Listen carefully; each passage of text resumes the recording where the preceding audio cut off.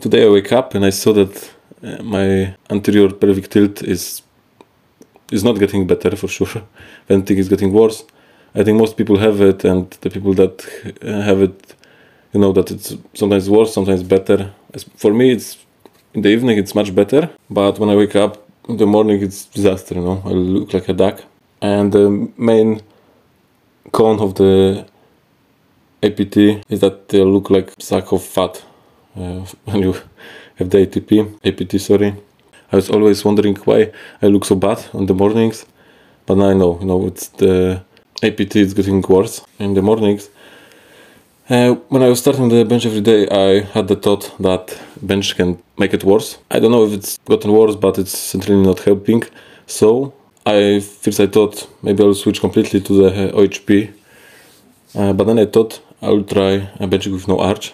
And no, by no arch I mean really no arch. I was squeezing my abs like in deadlifts or squats.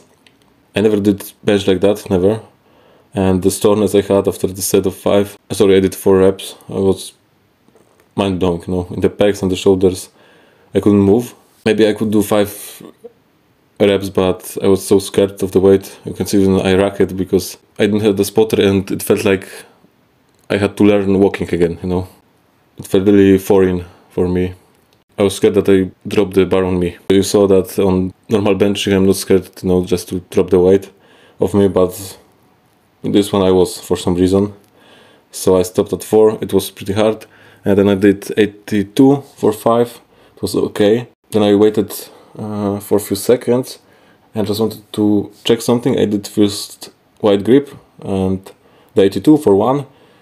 It was really hard, maybe I would do 3 reps. But I did close grip with small arch, not my maximum arch, small arch. I did close grip and it felt super easy, like I was warming for first time today, really. That was mind-blowing for me, that the wide grip and the close grip work different muscles completely, you know.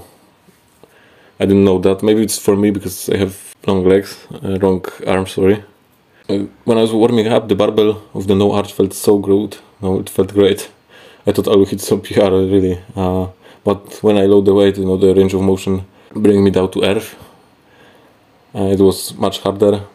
I don't know if much harder. I want to compare it in today's Wednesday and Friday. I will try again doing the same set of 5 with 87. I will see how it compares to the no arch wide grip. I'm really curious about that. I'm curious if I will do 5 reps or also 4.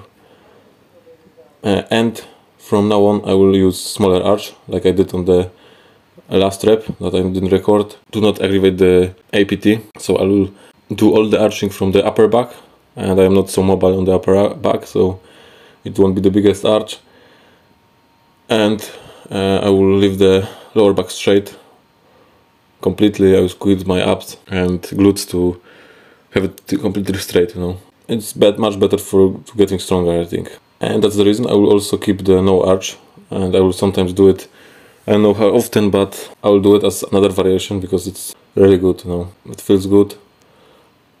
I think if I train some more, if it will be the same strength around that I have the close grip with some arch, I think it will be stronger in the few weeks of training that.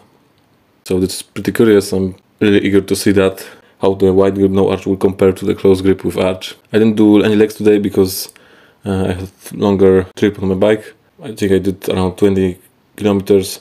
It's not much, but it was very high tempo, really high. I was spent after when I came back home, but now it feels good. We'll see. I wanted to do tomorrow some sumo finally, because I said I would do some sumo 1 week ago or even more. It didn't came to that. I wanted to try it. If not tomorrow, if I'll be sore, I'll do it in the Friday. So see you tomorrow on another bench day.